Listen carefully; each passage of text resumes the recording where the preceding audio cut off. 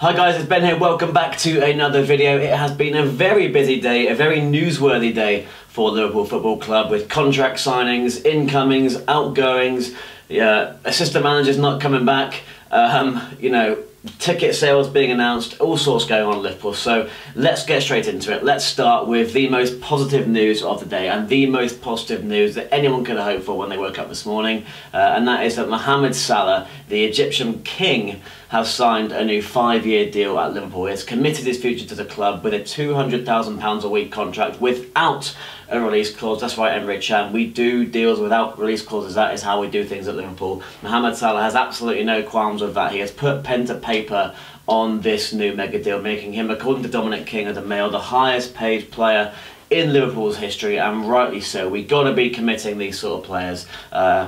I'm wearing a Mo Salah t-shirt today to celebrate. It's a great, great day. Some quotes from Klopp. When someone like Mo Salah commits and says, "This place is my home now," it speaks very loudly, I think. I agree, Jurgen. Equally, our commitment to him says we see his value and want him to grow even more and get even better within our environment. Absolutely right. This guy is going to go from strength to strength. Will he have the exact same season that he did last year? Will he be able to match that massive goal tally? Perhaps not, but he doesn't even need to. If he can play even half as well, then we've got the chance of silverware and who knows what else. So Mohamed Salah, as you will know by now, has committed his future to the Reds. This is the base we need to build upon. Firmino signed his new deal a few months ago. Salah now. Let's get Mane locked in as well, and then we're absolutely set to go as far as an attacking unit is concerned. The players obviously reported for pre-season training today, with Naby Keita and Fabinho joining up with the squad. So we are absolutely firing on all cylinders when it comes to that kind of front six. That is absolutely gonna fire us to glory, we hope. Anyway, you all knew that anyway. Let's move on to the transfer rumours.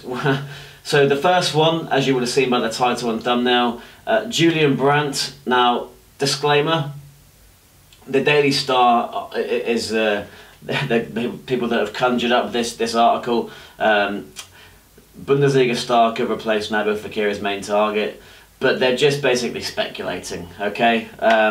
Daily Star are very clever. I'm sure there have been some very clever News Now titles around German international star, could be set for Liverpool move. They're literally just putting two and two together and saying that now that the Fekir deal, as I said yesterday, appears to be breaking down, we haven't gone back in for negotiations, everyone's seeing that as, they must be looking at alternative targets. Now, the one that they've linked us with is Julian Brandt, who we have of course been linked with before.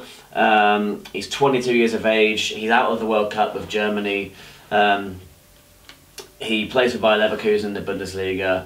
He's a regular starter for them, obviously. He's a quality player. He can play anywhere across the front, which is of course why Jurgen likes him so much. 9 goals and 3 assists in the league last season. The season before that, 3 goals and 8 assists. The season before that, 9 goals, 3 assists. Consistent, getting numbers, and he's only very, very young. He's quick. He presses high. He's exactly the sort of player Klopp wants. So maybe we will go back in for him. People seem to think he's destined for Bayern Munich eventually. But yeah, the Daily Star are literally saying Liverpool could do worse than going back in for him. So absolutely fair enough. There you go. What do you think about Julian Brandt? Would he be the sort of guy you'd want to see as a backup for the current wingers or attackers we've got on the side? Maybe he could play at number 10. Let me know your thoughts on him. Another link in another important position is the goalkeeper. Now, loads of you often comment this guy's name, loads of you often suggest him. He's only young as well and getting better. Corriere dello Sport in Italy suggesting that Liverpool are going to go in for Gianluigi Donnarumma of AC Milan. They're saying that Klopp is giving up on Alisson because of the links with Madrid and the fact that the asking price is too high, and we're going to go in for the Italian, who Milan apparently could deal at around £50 million for, which is obviously significantly lower than the Alisson fee. But there are suggestions that their asking price could change. FFP becoming a factor here. So Donnarumma, what do you think? Obviously a young keeper, international pedigree. Has been on the big stage for a long time. So yeah, let me know your thoughts on him. That is the latest player we've been linked with. It feels a bit far-fetched to me. I don't know why. I just cannot see him joining Liverpool, but let me know if you think that's a possibility. Next, we have another one. It's Domagoj Vida. You'd have seen him, the ponytail defender from Croatia. He plays for Besiktas, and apparently, according to Turkish football, we have joined Everton in the race to sign him. Obviously, he's been partnering Dejan Lovren in the World Cup so far. They've got as far as the quarter-finals. They're facing Russia in the last 8, so you know it could be a semi-final appearance for them. So a good run for the Croats. Many people's dark horses to go and win it, especially with the side of the draw opening up the way it has. He's played pretty well. I don't think he's been incredible, but he's been solid.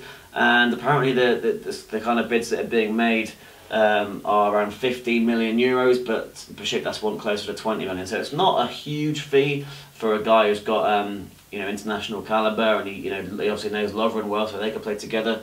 And yeah, maybe Liverpool will look at him as someone to bolster their defensive line. I think we're okay for centre backs, so you know, I'd be very surprised if we bought one, especially a 29-year-old. But that is what Turkish football are claiming.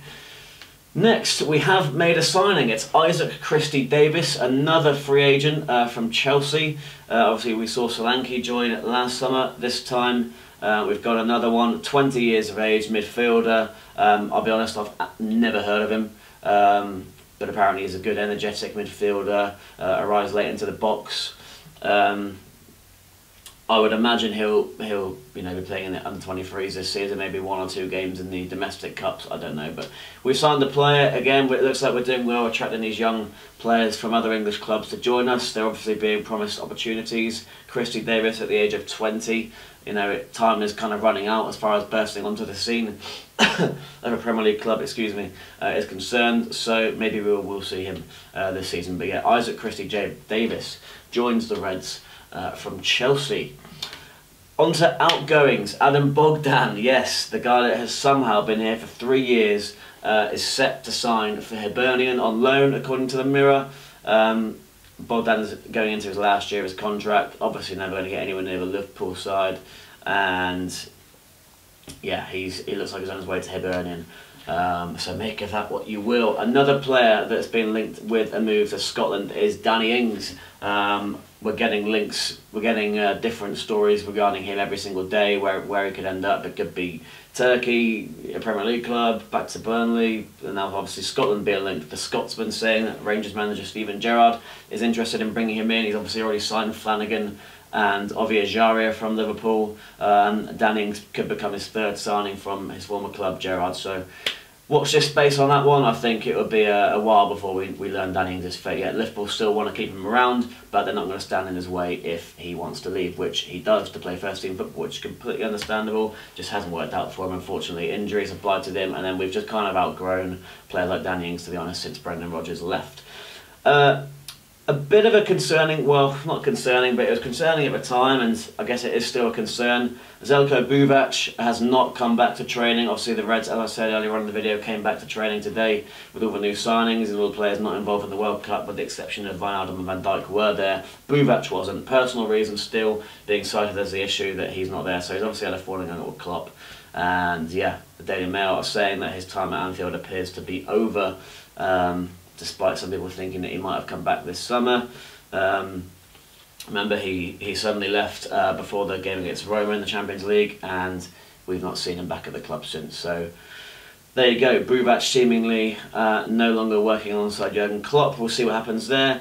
And finally, on the transfer front again, Liverpool are apparently scouting a young Shamrock Rovers goalkeeper called Gavin Bazunu, who again I've obviously never heard of. It would be astonishing if I had heard of this teenage sensation from the Irish League. Apparently John Attenberg went over to watch him during their game against Derry City. He's had a trial with Celtic before. Arsenal have been looking at him. Brighton and Hove Albion are keen. So it looks like a bit of a race to sign this youngster, and Liverpool are among that race. So make of that what you will. Maybe it's time that we did build up a keeper from scratch, a homegrown talent.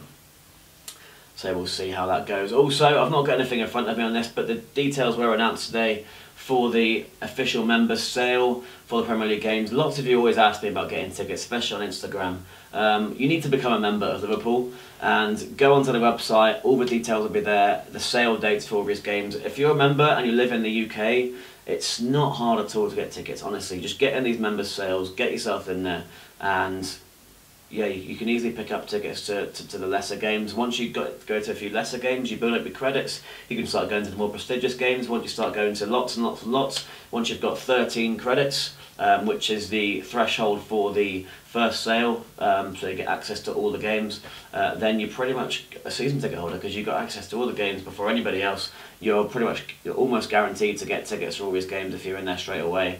So do that, honestly. That's all I can really say. The Auto Cup scheme was today for all members for the FA Cup and League Cup, so I grabbed myself Auto Cup scheme tickets for the League Cup and FA Cup. The Champions League one sold out during this season ticket, and the people that went to all the Champions League games last season, they had a sale before, and that one is obviously sold out. So if you're a member, you can still probably get tickets in the all members sale if it goes down that far for the Champions League, but if you want to go to all the League Cup games, you literally just have to be a member now, and there's still tickets in the COP. So I don't want to hear anyone saying that you can't get tickets to Liverpool if you're in the UK, because buy a membership for like 27 quid or whatever it is, and then get yourself in the Auto Cup scheme for the League Cup. You can sit on the COP every game, and as I say, you can go to the Premier League games as well, because the sale is in the middle of July. It staggers down, so those that are on 13 credits get the first dibs. Then it's 4 credits for the big games for everybody else, and then it's down to all members. So, no excuses. Okay, there we go. World Cup, it would be just negligent if I didn't touch on the World Cup. It's been another brilliant day. Brazil beat Mexico by 2-0 in not the best last 16 game we've seen this tournament, but Bobby Firmino got on the score sheet off the bench. Neymar is still rubbing people up the wrong way, which I find amusing. But yeah, Brazil through to the quarterfinals, where they will face Belgium after they came from 2 goals down to beat Japan by 3-2 in a phenomenal last 16 game. I thought Japan played so well. It wasn't just a defensive effort like Russia against Spain. It was great attacking football. Scored 2 goals and deserved them. Great goals, especially the second one from Inui. What a little player he is. Japan really unlucky, but naive to commit so many men forward at 2-2 for that corner, and then the counter-attack, which Chadley of all people scored the winner, and Belgium will face Brazil. So France, Uruguay, Belgium, Brazil, and Croatia versus Russia are 3 of the 4 quarterfinals, and tomorrow we'll find out whether England can advance past Colombia, and obviously Sweden, Switzerland as well. Very exciting, probably the best World Cup I've ever seen, loving every day, and yeah, bring on tomorrow. And bring on tomorrow's transfer rumours as well, and bring on any news that comes our way from Liverpool. All very exciting. Pre-season, as I always say, is around the corner as well. The preview, I'm actually going to have to make a match preview in a few days for Chester versus Liverpool, which I'm so excited to do, talk about football matches again. So yeah, all great stuff. Follow me on Twitter, Instagram, Snapchat and Facebook for more. I did an Instagram TV video this morning, just after Mo Salah's contract was announced, so make sure you're following me over there for any quicker updates on that sort of stuff, and subscribe here for these sort of videos and the vlogs to come for the rest of this season. It's all very exciting stuff. Up the Reds. I'll see you soon.